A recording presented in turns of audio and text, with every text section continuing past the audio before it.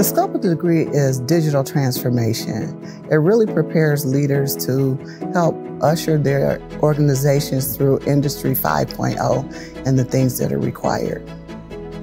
Things like digital literacy, data analytics, lean and agile practices, being able to move forward and develop talent as well. It's highly applicable in today's world. Everything is moving towards a digital component, and the need for them is expanding rapidly. Industry partners, corporate leaders are saying they need more talent with these type of skill sets.